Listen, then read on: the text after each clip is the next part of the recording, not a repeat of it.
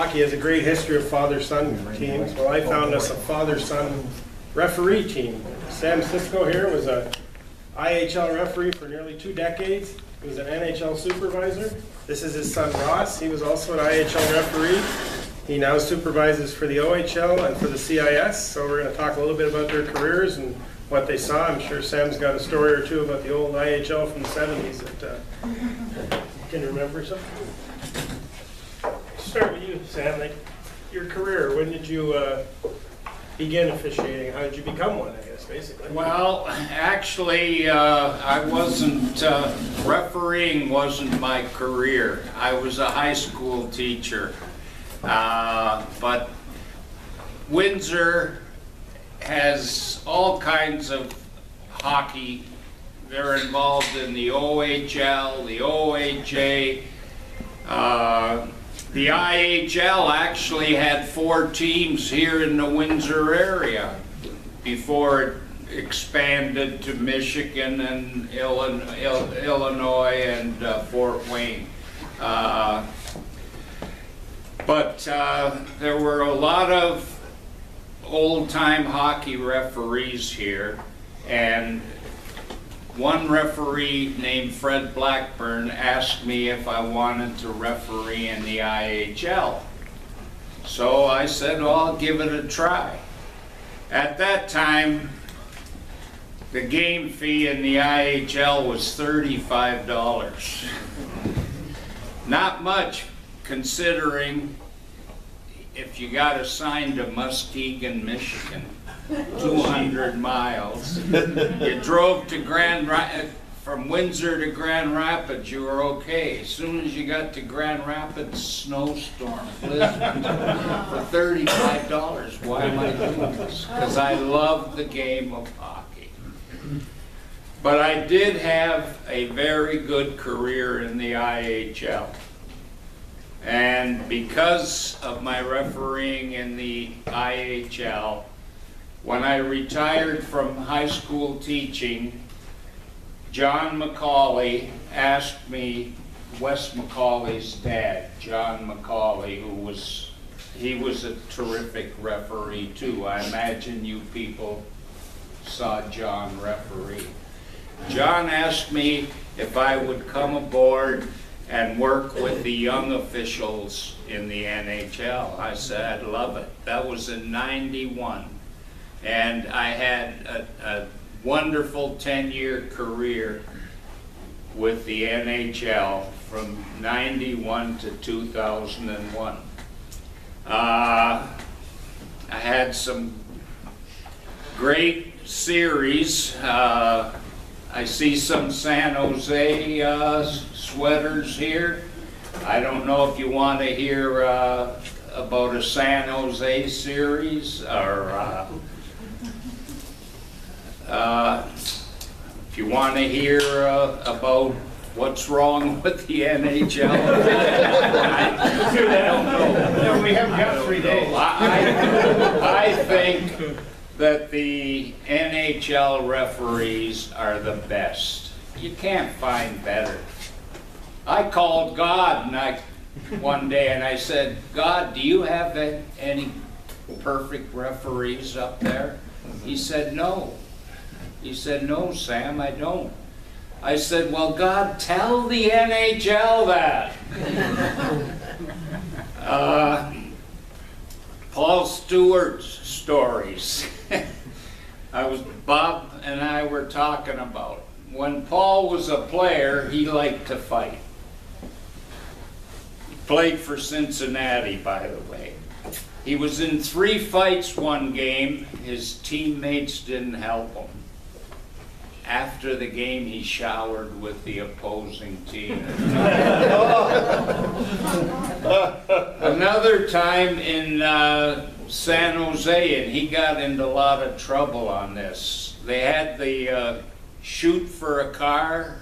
If you put it in a little hole in the board and the goal, you got a car. Well, this person shot and the puck stopped right on the goal line. So they wanted a ruling. They called Paul. He was refereeing the game. They called Paul out Paul came out, pushed the puck in the net and said goal. Of course, the dealership didn't like having Yeah, that insurance is cheap. But, you know this San Jose series where they scored 4 goals on the 5-minute? Yes.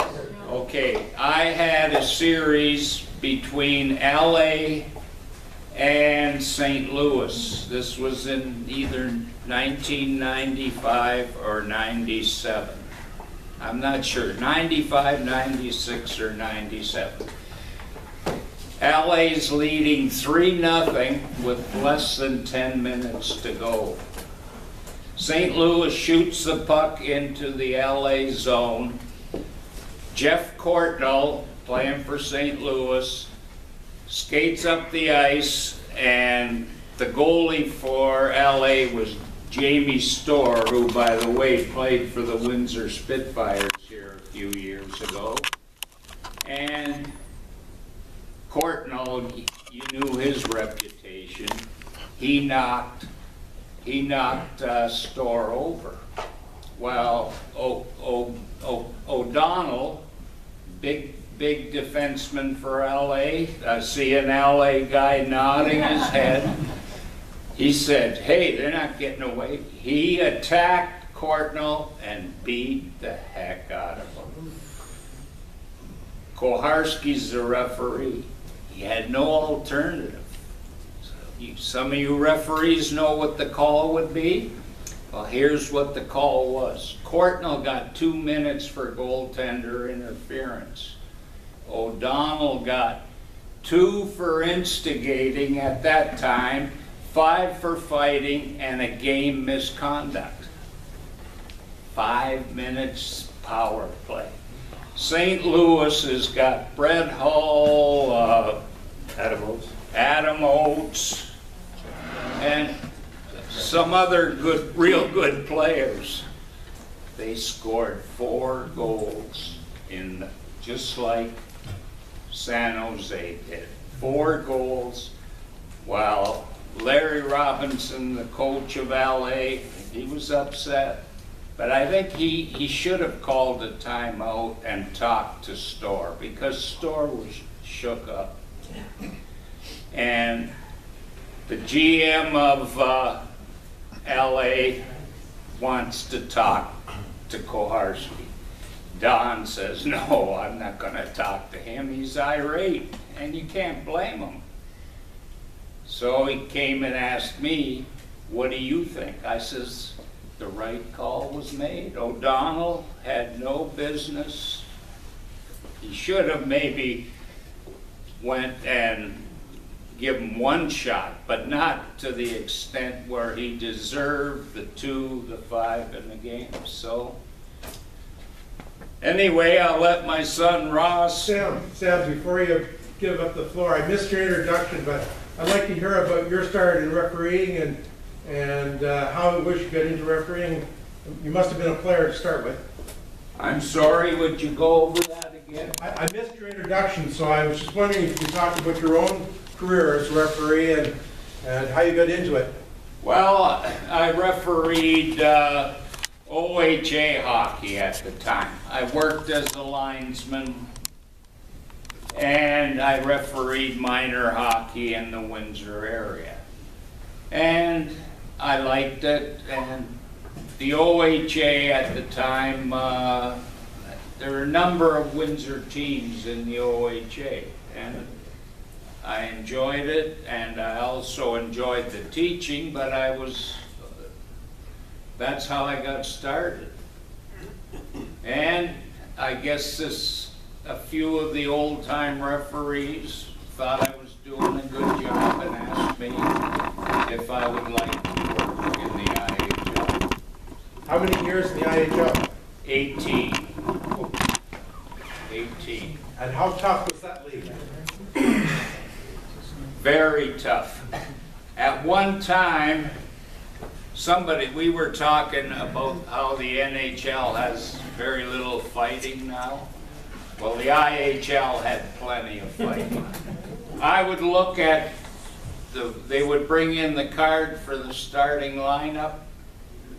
I'd look at, guys, I'd tell the linesman, be alert. The drop of the puck, we got a 5-on-5 brawl. I lost control, they said. It's always the referee's fault.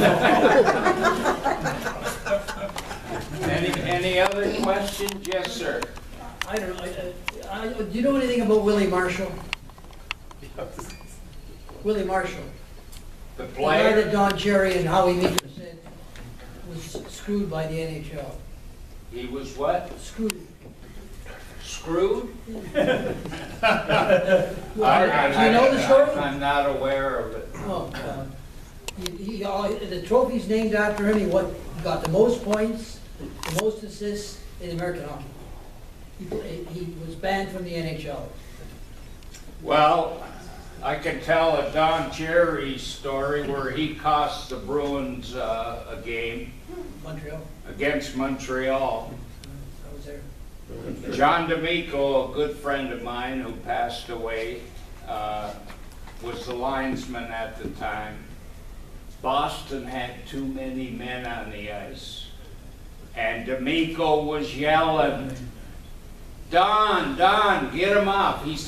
D'Amico told me he gave him 9 seconds. Finally, he had to call Boston for too many men on the ice. Montreal went on to score the winning goal on the power play. I think it was Guy Lafleur. So, Don Cherry's not perfect. He's funny, but he's not perfect. How about Howie Meeker? Howie Meeker, Still alive. I liked him. Okay. Any other questions? Yes, sir. And with a father-son duo like yourselves, in the old Eastern Hockey League, we had a father-son duo of the Siscos. S-U-C-C-I-O. I punched one of them out accidentally in the game and got myself in a little trouble. No, I worked a lot of Game 7s in the IHL, and so I had a real good career in the IHL. How much did you interact with the coaches, like the story you told, where they were talking to Don to get a player off? Would you interact with the coach while you were on the ice? Coaches. I had a lot of, in the IHL, we had a lot of character coaches. A lot of Don Cherries. There was, I don't know if there are any Toledo people here, but Ted Garvin coached Toledo. They had a number of different names. Was John Brophy there? No, John was not in Toledo, but he was, I didn't do many of his games. But this Garvin guy was quite a character. One night, he took off his sport coat, took off his shirt, and he's got a Superman t-shirt. Of course, I got to throw him out of the game. He goes up, gets the PA, goes up to the thing and announces that this is Sam Sisco's last game. That's the kind of thing I put up with. I was really upset that the next day I told Commissioner of the League I was through. They talked me out of it. You know what they fined Garvin? $50. Peanuts. There you go. Gus Kyle. Gus Kyle, the name's familiar, but I didn't have I know any. he coached in several other leagues. I didn't know if he coached in the Any other questions? Okay, I'll let my son take over. Before I introduce Ross, I have to tell my Don Koharski story since Sam brought him up. We all know unfortunately, what Don's infamous for, the donut incident. Well, in 2016, I was bought out by the Windsor Star, and that has no relevance to this story other than the fact that the other writers that covered the Wings, one of the writers' wives owned a bakery. So he got her to make a cake for my final game. So I get on the elevator with this cake, where I figure I'll bring it up to the press box and slice it up there and give everybody in the press box a piece of cake. So who happens to be the NHL supervisor on duty at that game? Don Koharski. Who's on the elevator next to me going up to the press box? Don Koharski. Who's eyeing the cake like it's a gold medal in the Olympics? He says, "Can I get me some of that cake?" "Sure can, Don." And I thought for a moment, this would make a real funny tweet, and I thought, I can't do that. I just can't. But he did get a big piece of cake, and he was very happy. I'm sure he got that piece. As Sam mentioned, he was a school teacher. Ross was also a school teacher as well as a referee. And how many years were you in the refereeing game on the ice? Probably 15 years. Before I let Ross talk, as a teacher, I had the pleasure of teaching Pete DeBoer, who now, of course, is the coach of San Jose. Adam Graves, who was the nicest kid you would ever, any Ranger people here? No, I saw a Ranger shirt. Adam Graves played for the Rangers. Darren Shannon played for Winnipeg. Okay, there's no Winnipeg jerseys here. When I worked for the NHL, Winnipeg was in the IHL. Okay, then they, of course, got into the NHL. But I had the pleasure. I also taught the coach of Florida, Bob Bugner? Bob Bugner. Yeah. So both as a teacher and a referee, I had the pleasure of meeting a lot of people in hockey. What did you teach? I taught calculus. I taught math. Okay. I teach French, so I'm a French teacher. So I wanted to ask you what you taught. What's that? I teach French, so I was going to ask you. Well, when I first started teaching, I taught Latin. Hey, that's how old I am. What'd you teach? And I retired before Ross. My dad and I have very similar lives. I was a teacher for 31 years. I refereed, very similar to my dad. On the weekends, I would get in the car and travel to a lot of the former rinks that he used to referee in. I often got, "Your dad would be really disappointed in you." A lot of players my dad refereed ended up being coaches in the IHL who would just give me a little bit of a hard time. But coaches have short memories. I found after some games they hated you. When you walked into the rink the next game, you were their best friend. They just wanted to talk to you. And that's the great thing about hockey players. They have very short memories. Seriously, I just found that you'd be afraid to go into a rink sometimes, and the coach would be talking to you before the game, calm as a cucumber, telling you, "You know what, forget what I said last time. I'm going to get pressure from the GM, we're not winning. I got to take it on somebody." And it's like, okay, and it was all good that way. But yeah, I very similar to my dad, teacher, referee on the weekends. Fortunately, a lot of the leagues were around here. The Detroit Vipers played in the IHL, which was before 9/11. It was a 45-minute ride. I could actually teach a full day of school, go home, have a little nap, have supper, get in the car around 5:45, get to the rink by 6:45, and referee an IHL game. And at that time, they were the farm team of the Tampa Bay Lightning. So it wasn't uncommon to see a guy playing for the Vipers on a Friday night and then maybe turn on hockey night in Canada on the weekend and see a guy, a great collection of jerseys from the IHL, because I used to keep my ear close to the ground. You hear about a guy this guy's getting called up to Tampa Bay on the weekend. So in warm-ups, I'd go to the guy, hey, what are you doing with your jersey? The guy said, I don't know. I go, send it down to the referee's room. So I was the best dressed pickup player, the hockey player out there. But my story about refereeing was I did a lot of minor hockey because I thought it was so cool I used to go watch my dad. I was a big Fort Wayne Comets fan. I remember one time him coming off the ice in Fort Wayne, I kicked him in the shins because he gave Fort Wayne a penalty late. I was so mad at him.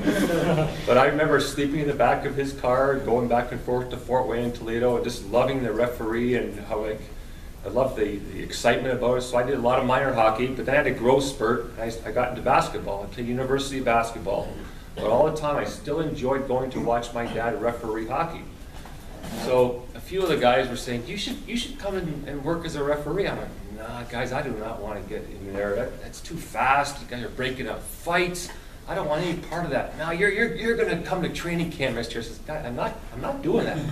I see that there's blood, there's pucks that are buzzing by your head to go, you're doing it. You're a good skater. So they invited me to the UHL training camp in Flint, Michigan. So I went to this camp kind of reluctantly. I said, you know, to honor my dad, I'm going to give it a shot. So I went to this UHL training camp in Flint, Michigan, and as a treat, on a Friday night, they took us to a Detroit Vipers Cleveland Lumberjacks game. That was our treat, because you guys can go see how the pros do it. So we went as guests of the UHL, of the IHL, and we're sitting in the crowd watching this IHL game, and we're all going like, oh God, this is amazing. Well, in between the first and second period, I went down to talk to the referees, who I knew through being involved in the IHL, watching them all those years. And one of the linesmen, he's doing this with his leg in the corner. He says, I don't know if I can go on. And I said, well, I'm down here for a training camp. I got my stuff in the car. He says, go get it. I said, well, you just go get your stuff. So I went to my truck. I went and got my stuff. I went and got dressed really quickly. I went and did the second and third periods of an IHL game. I'd never done a pro game in my life before. My eyes were this big. The first fight, I'd never been that close to a fight, and to hear the knuckles hitting the chins and the faces and the crowd going nuts, I'm going, what am I doing here? I hope no one had video of it, but I got in there, I broke it up, and it's amazing how quickly they break up. They're not like junior players where they try to get an extra punch in. I was amazed that after beating the heck out of each other, they pat each other, good job, good job. I'm there, yeah, good job, good job. I got blood on my jersey, I'm going, I can't believe this.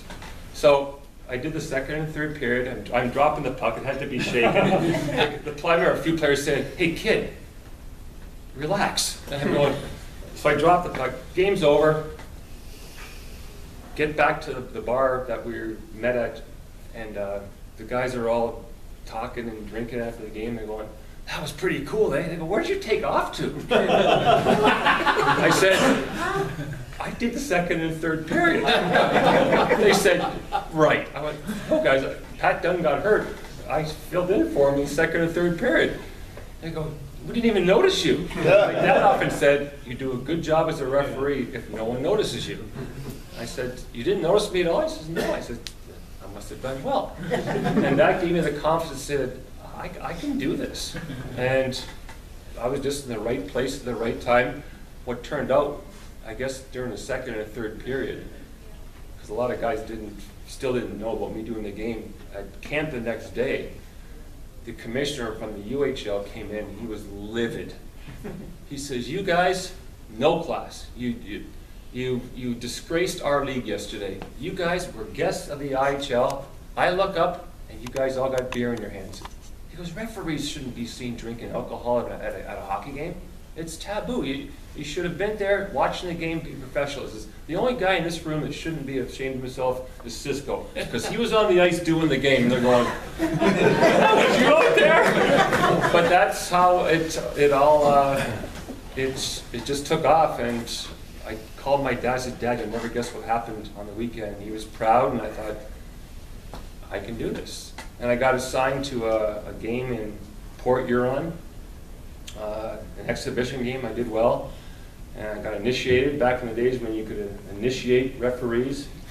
Dave Cassidy, I don't know if you've ever heard that name before. He put Vaseline in my helmet. So I put it on, it's like, this thing feels weird. He put shampoo in my whistle. When I went to blow my first whistle, my first offside, Lord's well, bubbles were everywhere. The guy's there, it's offside, it's offside. I'm going, my whistle's not working. I'm blowing, there's more bubbles coming off.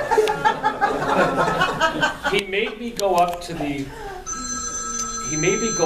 Kalamazoo coach and say, go give the coach a 2-minute warning.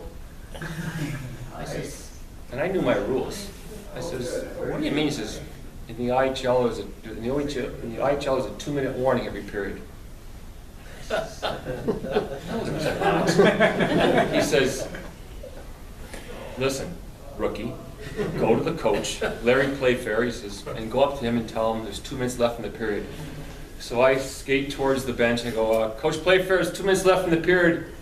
Him and Cassie were in cahoots. He goes, what do you mean? I don't care if there's 2 minutes. This ain't the NFL, you rookie. And he was just berating me. And I'm sitting there taking, I go, you and Cassidy's sitting there laughing his head off. But those are the things you remember. You remember the game. And I remember, speaking of video replay, one of the very first games I did, you always taught me hustle. You know, if you're in the right position, no one can ever question you. They will. They'll attempt to. But if you can be in the right position, it's really going to add to your credibility as a referee or a linesman. So one of my first games ever, I get there, and either the referee or the linesman will talk to me. I walk in the dressing room, and I don't know, that's the way they initiate me. They just, hi, I'm Ross Sisco. So I'm going, this is nice. What an introduction to this. Early in the game, I'm covering the referee. This is back in the days of the 3-referee system, where the linesman often had to skate in and cover the net if the referee was caught up. Well, a guy makes a shot, and the goalie catches the puck, but his glove is clearly behind the goalpost. It's in the net. Well, the home crowd is going nuts. Great save. And I point like this. And the referee says, what the hell are you doing pointing? When the goalie makes the save, I went, well, the puck was behind the goalpost when he made the save. He says, you're telling me that's a goal? I went, yeah, it was a goal. And he said, you're going to kill me here. He says, this crowd's going to go nuts right now when I go report a goal there. He says, are you 100% sure? I says, my dad taught me the right thing. He says, be in position, and you're going to solve it all. And he knew where I was right on the goal line. I pointed, I hustled, and he went and reported a goal while the coach was just ripping on me. Just, who the hell are you? You're a rookie, I've never seen you before. You're trying to make a name for yourself. Back how, like, once again, how the times have changed. You could say things more to coaches and players back in the day. Now, with all the video and people having cameras, they'll put it on YouTube and say, look what this referee said to this guy, and the referee might get suspended. But back in those days, you could give it back to them without any repercussion. So I'm sitting by this bench, and this coach and this team is ripping me to shreds, and they're calling me everything in the book. And I don't know if it was my gift of gab or whatever. I said, yeah, guys, you're right. This bench, 200 feet away, is a much better angle than the one I had 10 feet from the net. In fact, I'll tell you what, guys. For the rest of this game, anytime I want to make a call, I'm going to come over and check with you guys. How's that sound? Well, F-bombs directed at me. They were just giving to me, but I learned pretty quickly that that doesn't make you enemies. When you start trying to show up the coach in front of the players, or you start trying to show up a player in front of the other players, so I just learned to shut my mouth. But it felt good, though. It has to give it back to the players once in a while. Anyways, I ended up teaching for 31 years. I was fortunate enough to do a lot of games in Detroit, and I flew all over the States. A few games I was mic'd. And my students, when I got to school, The next morning would say things like, "Sir, we saw you on TV last night." "Oh yeah? Sir, you swear a lot." I said, "Boys and girls, there's a hockey Mr. Sisco, and there's a referee Mr. Sisco. You're hearing the referee Mr. Sisco." I said, "But a lot of that swearing is the guy's giving it to me." "No, no, sir, it was your voice. We heard it." So that's kind of a nice, my dad was my boss in the IHL, actually. He was the vice president of the IHL. For 2 years. For 2 years, yeah. So that was nice. And a lot of people did say, "You're only there because you're dad." And my answer was, "You're right." You're right. My dad opened the door for me. My dad's name opened the door for me. He's opened many doors for me. But once I got in the door, I had to perform. I said, if I was bad, it wouldn't have taken long. And I held on for a long time, and I still carry my last name proudly because of this man here. And he set a great example for me. And I say it's opened a lot of doors for me. And every time I think about carrying myself properly on the ice, I think of what would Dad do. One of the best things about Dad is we would say to him, we discuss hockey a lot. One of his favorite sayings is, "You got to use common sense." Okay? Because a lot of referees, they'll referee by the book, right? A trip's a trip's a trip. Trip in the first period is a trip in the third period. Well, you guys all know, and ladies all know, that sometimes a hold or an interference in period 3 with 2 minutes to go in a tie game, it's going to be let go as opposed to a hold early on a game where referees try to set a precedent. So oftentimes if we make a call, my dad would say, you got to use common sense. But then sometimes when we use common sense, my dad would say, well, what's the rule book say? So we're never going to win an argument with him. He's always going to have a good comeback. But he was a great teacher, and to this day we still talk about hockey. And my mother had a stroke almost 7 years ago, and it's affected my dad, and it's definitely taken a toll on him. But when you get him talking about hockey, as you saw tonight, the life comes right back into him, and I'm just sitting here going, this is, Bob, thank you so much for providing this opportunity for him. It's like, this is something that you really deserved and you really enjoyed tonight. Huh? But any questions, comments? Yes, sir. Question. What was the difference between coaching in the IHL and Reffing? And doing AHL or NHL games? The guys that graduate, are they faster, or are they? Good question. I just answered this to my daughter yesterday because we were watching hockey. I asked a player who'd been up and down. I said, what's the difference between playing in an NHL game and an AHL game? An NHL game and an AHL game, or an IHL game? He says, in the IHL, when you make a mistake, sometimes you can cover, or a teammate will cover. If you make a mistake in the National Hockey League, the puck's ending up in the back of your net, or your goalie's going to have to make one heck of a save to bail you out. He said, that's how quickly it happens. Here, he says, in the IHL, you turn it over. Sometimes the guy you're turning it over might be, not be able to break into the open and get a clean shot.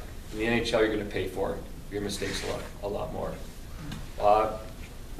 It's such a small difference, though. Like, you look at some guys, you go, why is that guy not in the NHL? Sometimes it's an attitudinal thing. Not a good team player, not a right place, right time. Some teams, some farm teams, the team above, the NHL teams, at his position, they're already strong there. Okay. What about for on-ice officials? Was it a consideration for you to go further? I know you had a full-time job. So. I don't think I was that. With a 3-man system, at the time when I was doing it, I don't think I was a good enough skater. Now with 4 referees, I could have done it. Yeah, but it was a decision, a lifestyle decision. But in terms of skating ability, judgment, I think I have really good judgment. I'm a good communicator. But at the time, it was 1 referee skating the whole ice with 2 linesmen. And the physical thing too. I just think I was a little bit slow and maybe not as big as I should have been to do it at that level there. Ross, Now the NHL is hiring a lot of ex-players and wanting to make them officials.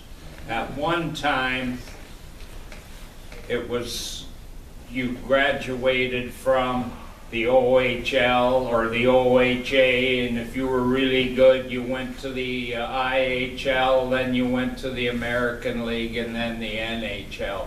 But now they are hiring a lot of ex-players. They've changed their philosophy. I did a Carolina Buffalo preseason game. I did a Red Wing game one time. It's so easy in terms of the flow. Like, they're so predictable. There's very few offsides. Like, everything's done so smoothly. It's done so quickly, efficiently, but it's fast.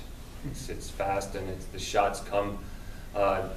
You've got to give them the boards. Like, if you're a linesman on the boards, you've got to be very, give them that 2 feet off the boards. But they're not just going to turn blindly and fire it. Like, they're strong. They got great hands. They shoot the puck a little bit harder than the minor pro guys. They're a little bit bigger. But Sean Avery, when the NHL was on strike one year, a number of NHL players came to play in the United Hockey League. Brian Smolinski, Chris Chelios, Darian Hatcher, very professional. Sean Avery, unbelievable. Chris Chelios had to babysit him. I said, Chris, can you come and get him away from me? Like, he's just ornery, ignorant. The minor league players he was trash talking minor league players. Like Chelios and Smolinski and Hatcher, they were helping these guys, being role models, showing this is what a pro looks like. Avery was just hard to deal with. Yeah. Well, my friend from Boston. Have you heard anything about women as officials coming soon to pro hockey? Have you guys heard about any? I referee Ontario Women's Hockey Association. I was doing that for a number of years. I think the women, more are stepping up, but we really are having a difficult time with the confidence level of a lot of the young girls. I got away from the women's hockey. I'm getting out of the way. I encourage some of the other male referees to get out of this. Let's get out of this women's hockey. Let the women do it. Okay? Because all I need to have is an experience like I had in Flint that night, where they do a game, it's like, I can do this. But so many games you go to, like in the PWHL, there's a male referee and 2 female linesmen. Throw the women in there, let them do it, and they will develop. Because you see, my niece plays for Cornell. They often have 3 male referees doing these games. I don't know why there's not more females doing it. I don't know about them doing it at the pro level yet, but in terms of judgment, demeanor, I'm sure they would do a fine job. Yeah, I heard whispers of that, and like you say, a lot of women are in just as good a shape as the guys. And some of them, my niece skates better than we ever skated, Dad.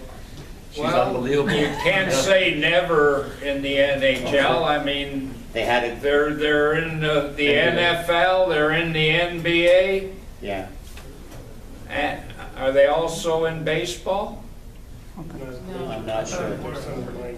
I can see it one day. I have a daughter, so I'm always promoting that. But don't put them in just so you can say we have a female referee. Right. They have to be good enough to do it. I've watched some NBA games. You can't tell who the female referee is out there, and you can't go up to referees now and get in their faces, and you're going to get a technical foul. You're going to get a flag. You're going to get in sportsman league. So if you prove to your people that you can do it, by all means, it'd be a great thing to see. I think you're going to see more of that. Good question. Yes, sir. I'm a retired teacher and ref 35 years. We talked earlier. It's amazing how on the same page referees are. Like, one of the things we talked about, like, go to a hockey game, I'm not watching the players. I'm watching the refs and the lines and what they're doing, because that's what I do. If you've never done this, never repped a game, you know, you have no idea. It's a whole different ballgame.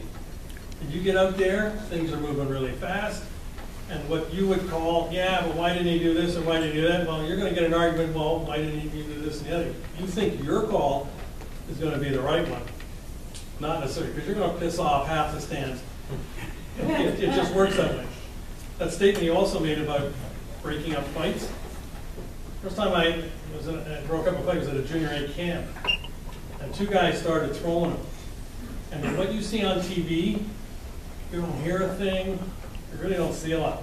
But when you hear those knuckles hitting faces, I broke up a fight one time where a guy broke a guy's nose. It's not a lot of fun.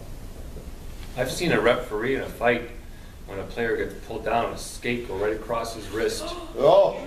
And the blood squirted from me to you. Oh. The game was canceled in Flint.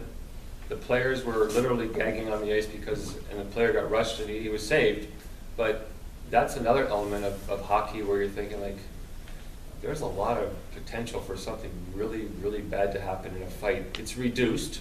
We were talking earlier with another gentleman from Boston here saying how it's still something that's going to happen in sports. You can never say ban fighting, but the penalties will become more severe. They have been becoming.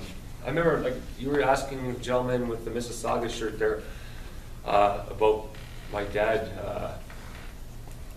you know, was it tough? I remember fearing for my dad's life going to some games because in the old IHL, and for the NHL in a lot of respects too, if it was 4-3 and a team pulled their goalie and a fifth goal was scored to make it 5-3 and now that game's out of reach, who usually came over the bench at that point?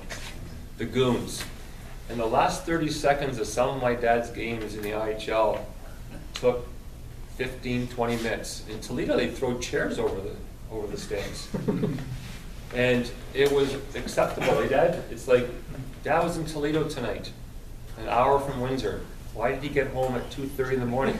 Because the game sheet that had to be filled out took an extra hour, and the last 15 seconds of the game took 45 minutes.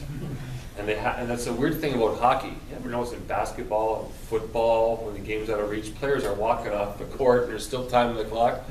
I wish they would do that in hockey sometimes. I'm serious. When there's 13 seconds to go in an East Coast game and it's 6-1, run the clock out. You know, don't have to drop that puck. What good's going to happen in the last 13 seconds of a hockey game sometimes? Run the time, you know. But I used to fear for him sometimes because it was a lot of fighting that went on in that league. Now it's diminished greatly. Yeah, and There good. was a lot of, I mentioned to you when you were over here, I purchased Bruce Hood's collection. In it, I didn't bring it here, but there was a lot of game reports where he wrote up a lot of guys. And some of the stuff was like unbelievable, you know, where he walking down a hallway with Scotty Bowman. And he actually wrote in the report that he invited Scotty Bowman into the referee's room, which I think we were both looking at each other thinking, not a good idea. But this is Bruce Hood, this is back in the day. And I looked through one of the IHL yearbooks I had, and there's Bruce's picture. He was a ref in the IHL back in the early 60s. I think he started in the NHL 64, but he was, you know, at that time. Really glad to hear from you guys. Yeah. Yes? When Don Cherry fight when he played, did you ever notice or ever heard anything on that? How many shifts in the NHL did Don Cherry play? He played one shift in the National Hockey League. Okay, I guess he was tough, right? I guess he was a tough player. No, but he played in the other league, in the AHL. In the AHL, he was tough in the AHL. I don't know enough about his career. He talks a mean game. Listening to him, you're going, man, you really patrolled the ice there, and because of you, your team won so many Calder Cups. But I never saw any footage of him playing. But I do believe he was probably a pretty strong player. Well, I can, Mark Rayone, who's from LaSalle, just Okay. outside of Windsor, played many years in the AHL with Don Cherry. And I asked him one time, is he as tough as he says he is? And Mark just started laughing. He just laughed. He didn't have to answer. He was laughing so hard it was. Well, Bob, you can tell Mark Graham that, well, I'll take him on any time. And you name the place. And I'll be Mark Graham there, okay? You can tell Mark Graham. That's a good setup. And you wouldn't call him Mark Graham, you call him, you tell him Mark Reno guy that I'll take him on anywhere. Were you guys surprised about the IHL when it sort of folded / merged with the AHL? Could you see that coming at all? Were you there at the time? Yeah, I could see it coming. Yeah. When Bob Buford took over, he tried to fight the NHL. See, the IHL at that time was getting really strong. Chicago, Houston, and San Francisco, Orlando, Vegas. Vegas. the Florida team. They were very strong teams. And this Bob Buford, he tried to fight the NHL, and that was the end. But it was a very good league, over 50 years, isn't it? Yeah. Started right here. First game was at Windsor Arena. Yeah. One of 2 leagues that was born in Windsor. The Can Pro League in 1926 played its first game at Windsor Arena, and the IHL in 40, I think it was 46 or 47. I think the first game was in Windsor. It's interesting where it's become, and as hockey people, I don't know, depending on how your team's doing, it has to be very frustrating at times, because like the San Jose game the other night, you're watching that, you're going, how can 4 referees not see that hand pass? Okay? Well, in my job as a video goal judge in the Ontario Hockey League, my hands would have been tied on the Wednesday night. Yep.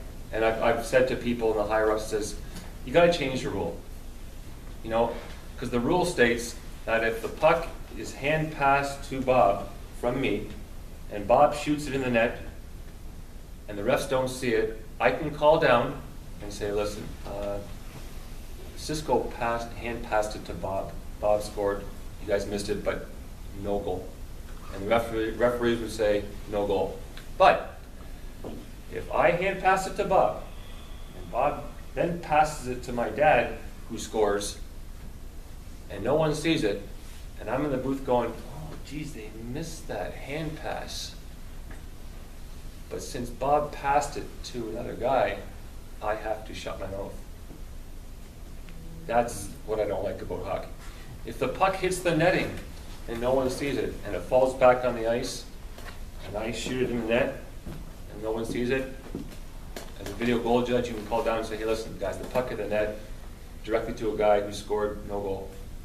But if it comes off the net to a guy who then passes it to a teammate who scores, and no one sees it, I have to bite my lip.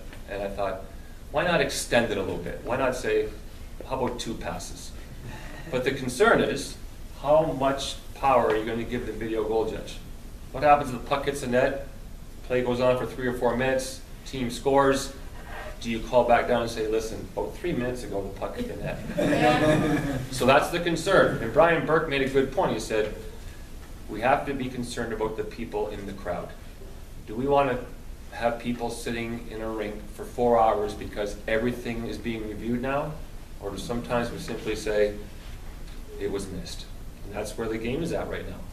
And as referees, it's embarrassing when you miss something. Okay, in our day, if we missed something, it was debatable, right? The coach might come and say, you screwed that up, you missed that offside. And you say, that's your opinion. You're entitled to your opinion. Well, you're brutal. Once again, you're entitled to your opinion. But there was no video evidence of it now, back in our day. Now there's every angle, and they're gonna, and look at one of our good friends didn't go on in the NHL playoffs this year because of that cross-check to San Jose. The guy cross-checked him, which was a 2-minute cross-check, but the real damage came when the other winger came through and knocked the player Pavelski down, and that's when he hit his head on the ice. Well, as referees, when you see blood on the ice, right, you're going, oh, I better call something here. He didn't cut himself. And I did see the original cross-check. Did the original cross-check cut him? They got together, they talked, they gave him 5 minutes. Well, you saw what happened in those 5 minutes. It wasn't very good for Vegas. But that's one that probably should have been reviewed, right? They probably should have said to the referees, oh geez, that's a 2-minute cross-check instead of a 5-minute major. So I can see the game going to that one day. But how far are we going to allow the video to go into it? Let's be careful what we ask for. I have a question for you people. How many of you refereed? How many in here have refereed? Does floor hockey count? Yes. Yes. You know how tough it is, right? And those 4 guys missed it, but I think they were honest. They didn't see it. They weren't dishonest. They didn't want San Jose to win. They didn't want St. Louis to lose. They were honest. They have integrity, and that's what refereeing is all about, integrity. And Dan O'Halloran had integrity, let me tell you. One of the best referees in the NHL.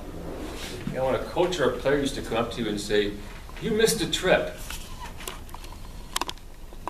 If you say, no, I didn't, then maybe you're not telling the truth. If you say, you might be right, all the fire goes out of that guy, okay? You know, that's not personal. He says, you missed a trip. He didn't say, I suck. He didn't say, you're brutal. He said, you missed a trip. I might have. You just don't want to have to say, like my guys say, you don't want to have to say, I might have more than once or twice a game. Sometimes you don't want to say it for weeks. If every week you're saying you missed something, then maybe you're in the wrong profession. But once in a while you have to say, yeah, from where I was standing, I didn't see it that way. There's key lines that get you out of jackpots, okay? And when you hang around, when you have a father as a referee, you discuss situations before they happen. So when things happen, sometimes it just clicks in, and a lot of Dad's lines came to me, okay? A lot of my dad's lines came to me at the right moment. It got me out of some predicaments. Sir with the cool hat on, yeah. Yeah, Yep. look, referees are important. Yes, they And are. they have to have all kinds of skills, and you name it. How do they get paid? We know what the players get paid. Depending on the league you're in, the referees. We know nothing about the referees. The NHL referees get paid very well. My dad, he was telling you, used to get in a vehicle in Windsor, Ontario, drive to Muskegon. I don't know what the referees were making. I'm going to guess around $80 or $90. The lines were getting paid $32. A lot of times they made more money on the travel money. They got paid like 25 cents a mile. What about the NHL? NHL, a referee who's been doing it for a number of years, probably making $300,000 to $400,000. Something reasonable. Yeah, but When I had to make the decision, do I want to be a school teacher or do I want to be an NHL referee? The referees in the NHL were not making good money. They were making $2,000 a year. I would make more as a school teacher. That's why I went into teaching, and I did refereeing as a sideline. But now the referees are very well paid too. yes, sir. There's a perception if one team gets 3-4 penalties in a row, that the next call has to go against the visiting team. I think it's human nature. Do you Yeah. feel that? Do you ever feel that? It's human nature. They often say, like, let's say Mississauga has taken 4 penalties in a row against Windsor. The commentator will say, well, Windsor better watch themselves because the first little thing they do. Now you're not saying I got to make it 4-4, but you know in your heart and your brain that, geez, I put that team down for 8 minutes now in this period. I don't want to seem like it's one-sided, so yeah, I'm looking at Windsor. Don't be clutching and grabbing. If I can get one on you, I'm going to get one. I'm not going to make it like cheapy, but you're not going to get away with that little neutral zone hold if I've given Mississauga 4 penalties in a row. Dad, do you agree with that kind of? You're only as good as your next call. Sometimes the coaches said if it's 5-5 and you don't call a penalty, you're refereeing to the score. Yeah, the score's kind of important. Yeah, and what are they going to say to that? Call the game. Yeah, it's 5-5. I'm calling the game. I'm managing it well. Well, you missed one. You're probably right.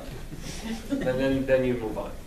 As long as the coaches are speaking respectfully and they're not standing on the bench pointing at you, okay? A lot of little referee tricks. Sometimes you say to a coach who's yelling at you, or you go up to a player, okay, and who's insensitive about it. You skip up to him and say, "You see that girl in the 3rd row?"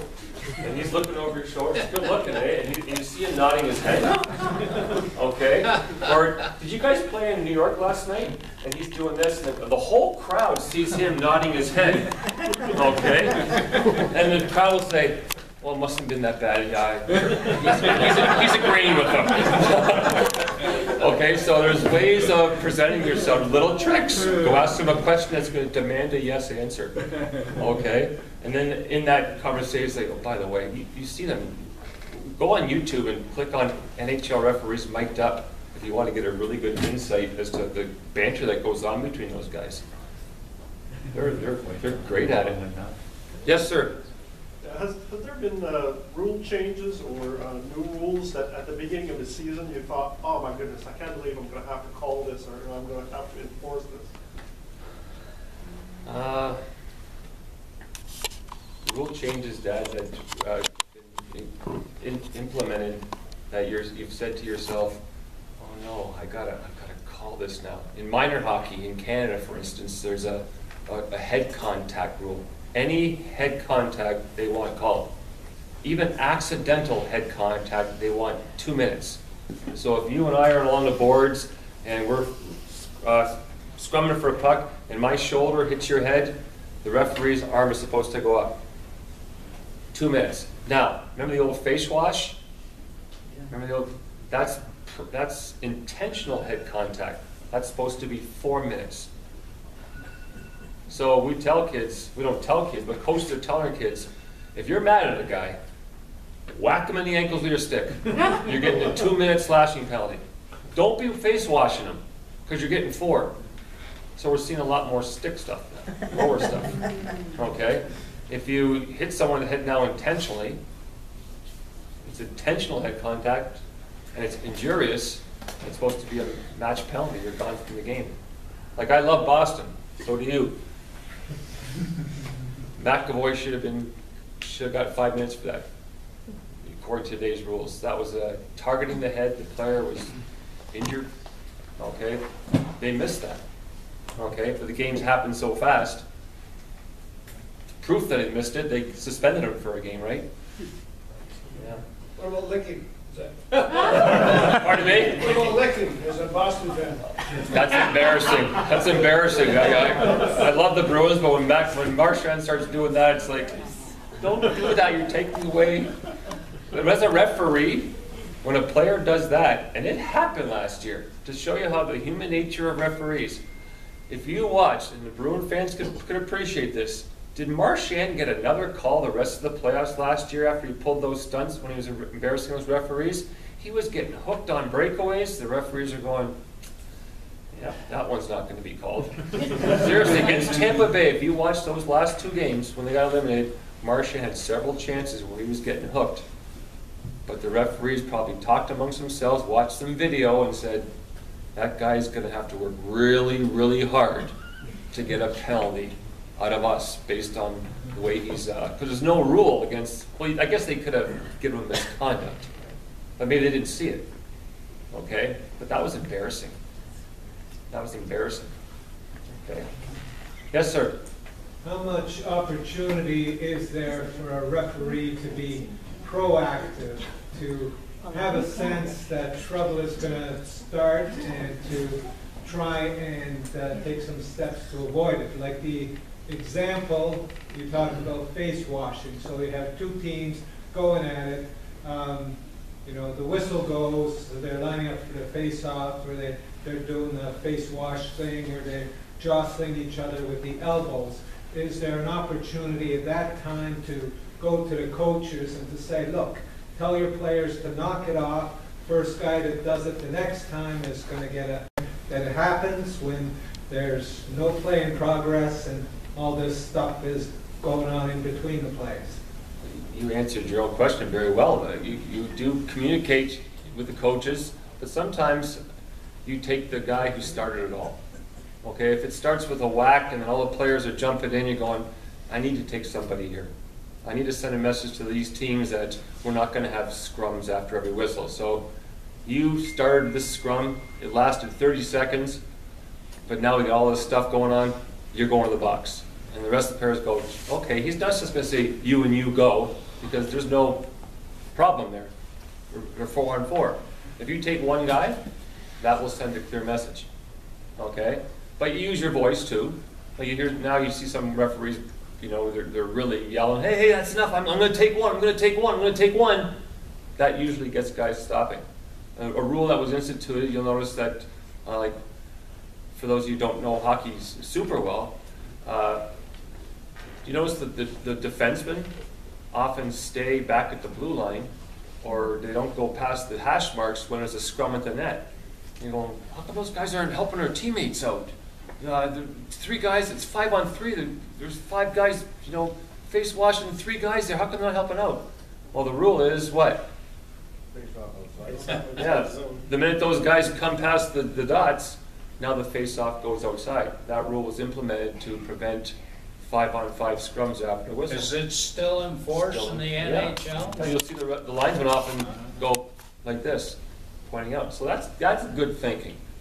But you develop a reputation as a referee as someone who's going to put up with a lot of extracurriculars, or someone says, no, we're not going to have that kind of nonsense here. I was the kind of referee that, probably to a fault sometimes, I was a clean player, so I really couldn't relate to a lot of the extracurricular stuff that guys did. I remember doing a game in New York one time, and a guy was on a breakaway, and he scores, and just after he lets go of the puck, but it was after the puck, a defenseman comes and lunges and slashes him right across the arm. Okay, the puck goes in the net. After he shoots it, he gets whacked. The guy's in the corner, his arm is just like throbbing. The trainer has to come out, the guy's screaming in pain. I counted the goal, and I gave the guy a 5-minute major for slashing. While the coach was going nuts. How can you call that? He scored on the play. I went, no, he scored, then he was slashed. You don't know that. And sometimes they'll make you, when 3,000 people are screaming at you, and he's screaming at you going, maybe he's right, no, I saw that. I saw that happen. I saw shot, slash. That takes some nerve to make that call. A lot of guys won't make that call. They'll say, yeah, you know what, he scored. Yeah, but he's not playing for the rest of the game now. And he got whacked pretty good. So that's the kind of referee I was, and I probably didn't go as far as I could have because people thought, yeah, he calls things a little bit too by the book sometimes. But I think you bring your own style sometimes to hockey. But players knew that I wasn't going to put up with that kind of stuff, so my games were pretty clean. I looked at my game sheets over the years, I went, I didn't have a lot of brawls in my games. I had very few fights. Okay, I didn't have lots of misconducts after people started saying, you know what, he's a good guy, he hustles, he communicates, he just doesn't put up with this extra stuff. But the UHL was a league that had players that weren't of AHL or AHL caliber. So a lot of these guys, a lot of these UHL cities, I remember one of my first UHL games, 2 guys are squaring off, and they're dancing. Me, doing the IHL at the same time, where it was very professional, these guys are dancing 5 feet from each other. I jump in. And I take one guy away. The crowd was booing me. The guy who I'm pulling away is going, what are you doing? I go, well, I'm saving you from a fight. He goes, but I want to fight. I said, well, I don't want to see a fight. He says, but these people do. Yeah. So in that league, you literally sat there and like I got pictures of me sitting there like this, and guys are dancing. I was like, just watching this fight go on and going. But in the IHL, you would jump in and try to prevent it. In the NHL, you don't see fights anymore. Guys, the lines are getting there really quick. In the UHL, the linesmen be holding you back sometimes. No, don't let them go. Let them go. This is going to be good. Okay. I hate it. I hate fighting. I still hate it to this day. But Those are the guys that donated their brains to science. yeah. Yes, sir. One question for you, Dad. Sure. When did you start in the IHL? When did I start? 60 something. Yeah, 1970. No, wait, 18. Math teacher. I would say it was around 1965. But that question that was asked by a lawyer was pretty damn good. You mentioned that. You should have referees take some legal training in the summers. You guys are taking the law in your own hands. And you're not lawyers. That makes sense, doesn't it? Pay them accordingly. When I first started, a lot of the arenas did not have glass. That was the boards, which were maybe 6 feet. Well, you go into Toledo on 10-cent beer night, man, my sweater at the end of the game just smelled like beer. Oh, it was awful. It was awful. I mean, people would throw beer on you. But I enjoyed it. I didn't enjoy that part of it. I enjoyed officiating. And it's nice talking to you people, and hopefully we can do it again next year, God willing. Sir?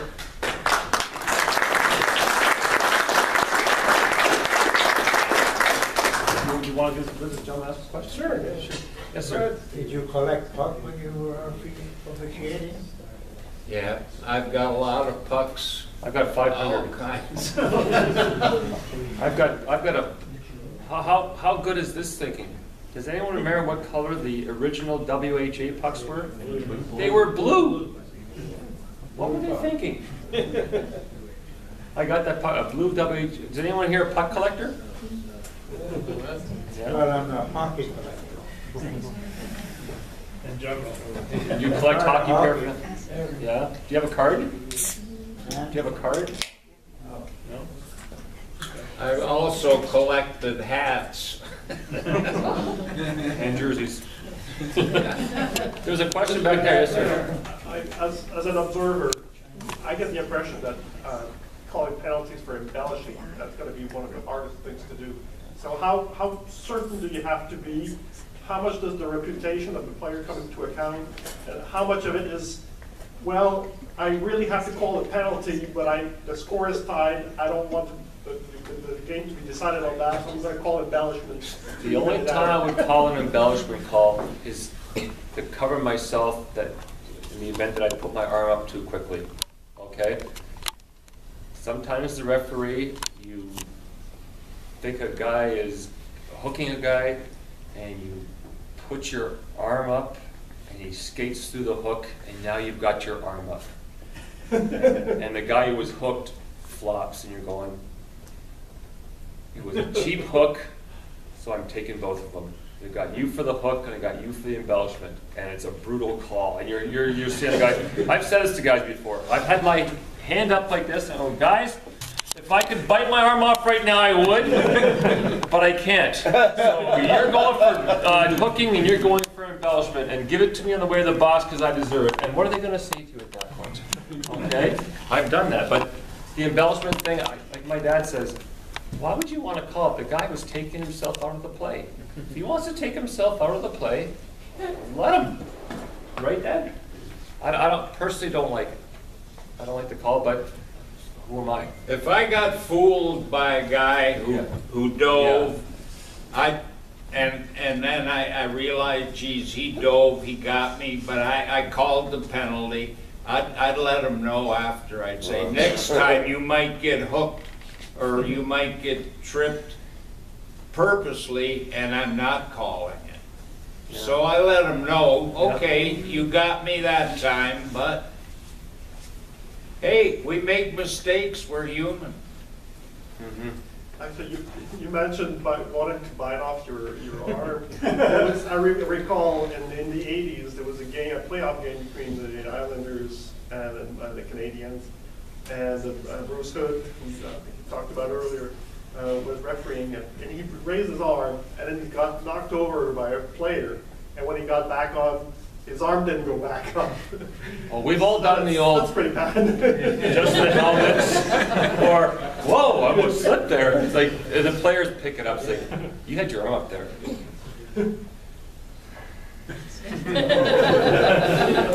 You don't want, if you're doing this, it's not a good habit, but John D'Amico, he was a good friend of my dad's, he always said, like, for offsides, like, a lot of, when you first start becoming a linesman, you got your, as the play's coming over the blue line, you bring your whistle up, anticipating, because I want to make that call as soon as it's offside, so everyone can say, God, that linesman is really on it. He says, watch me when I call offsides. I let the play happen. I say to myself, that was offside. Okay. Because that way you're not gonna blow it. Because a few times, how many times have you seen a guy do this? Good. And they're going, you waved it off. Well, I waved it off prematurely because a lot of guys wanted to wave it off just as soon as it crossed the blue line, so it looks like they're right on the game. So here you are standing like this, and the player drags it along the blue line and puts himself offside. You're going, do I ever feel stupid offside? So, but it happens. You learn little things like that, and say, okay, let the play happen. You're always evolving. Even the NHL guys will tell you. I've used this line on minor hockey league coaches who get a little bit perturbed sometimes in a 9-year-old game.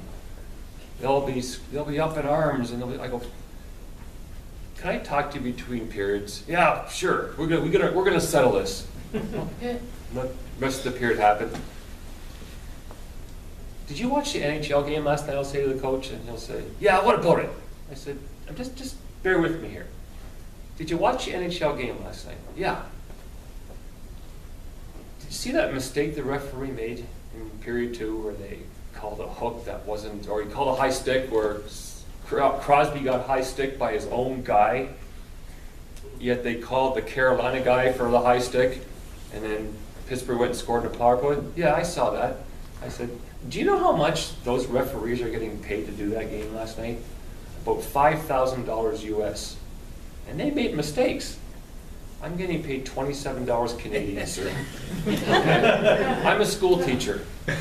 My linesman's an insurance agent, okay? And he is a landscaper who's making $21 today. I said, we're allowed to make mistakes too. Well, I never thought about it that way. I said, we're doing the best we can. I don't care if team A beats team C. It's not a big thing to me. I'm doing the best I can. And that usually puts them in perspective when you get the coaches to say, especially in minor hockey, we're a team. Bob, you're the coach, I'm the ref. Let's make sure these kids have a good time today. You can't do that at the pro level, okay? But at the minor league, that's where you start to learn, to have confidence, you learn communication skills, so when you do get higher up, you're ready for it, a little bit better prepared. And having a dad who could always give you some great advice.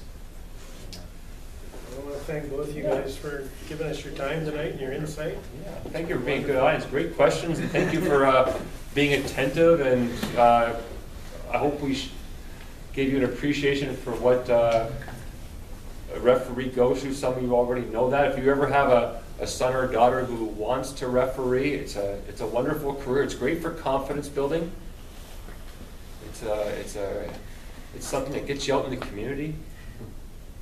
People recognize my dad and I just because of our hockey and our teaching careers. We came in contact with lots of people, but our hockey has opened lots of doors for us. And if you have a female Like if you have a daughter, encourage her to think about refereeing. You have to have thick skin. Okay, like someone said over there, 50% of the people are going to love what you're doing, 50% of the people are not going to like what you're doing, and you have to live with that. But I'm telling you, it's a great thing for your confidence, and you get paid too. Like, there's not a lot of part-time jobs that will pay you to do what a referee does. Okay, so it's worth investigating and encouraging, and thank you for your attentiveness today. Appreciate it. Thank you.